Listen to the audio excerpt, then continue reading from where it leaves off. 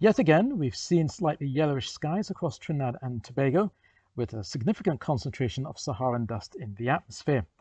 And unfortunately, that Saharan dust continues to extend into the Atlantic, so we may well be seeing some hazy conditions through the weekend.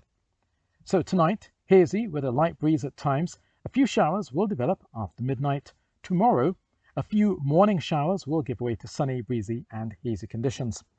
There are no changes expected through the weekend, with the Atlantic high pressure system firmly in charge, pushing some brisk winds, so it will remain sunny, hazy, and breezy with just 1 or 2 showers during the early morning and afternoon. Today's high at Piarco was 32 degrees Celsius and at Crown Point 31 degrees Celsius.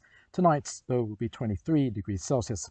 For tomorrow, yet another 32 degrees Celsius expected at Piarco, but factoring the humidity, it may well feel more like 34 degrees Celsius.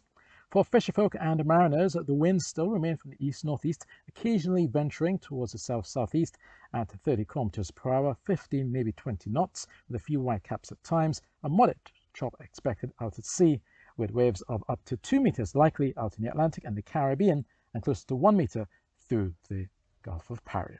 So that's your forecast, and I'm TTT Meteorologist Ean Wallace.